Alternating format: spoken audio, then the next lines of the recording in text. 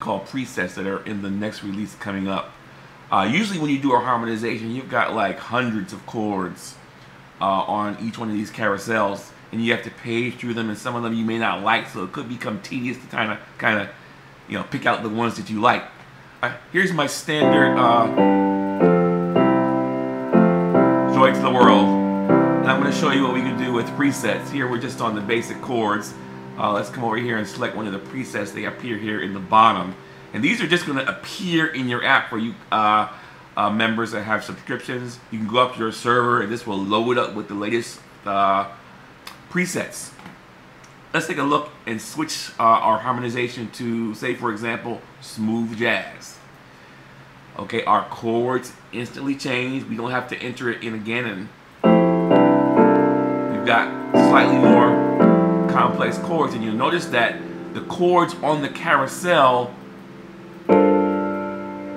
have been weaned down from what you usually may see. Is because all of the chords on the carousel have been hand-picked for each tone, so you're not going to find anything out there on the edge.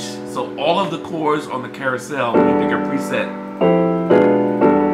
are pretty much going to work. So you can just play it, kind of figure out which one you like, but all the chords are going to work when you choose a preset. They're not really out there on the edge when you're doing the exploration, when you just do not have a preset selected. Let's look at another preset. Let's switch over to, I call this Gospel 1. We have even more colorful chords.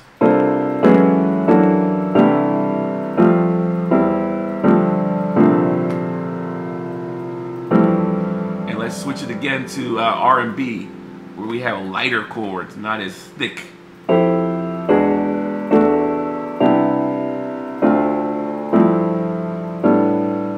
I like that one.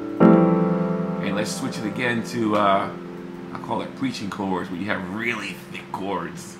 Listen to that one.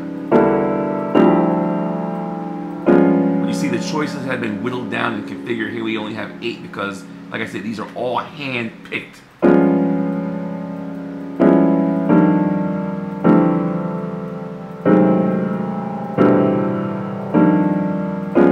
So that's presets, which will be coming up in the next release. Hopefully we'll get this to Apple within the next 2 or 3 days.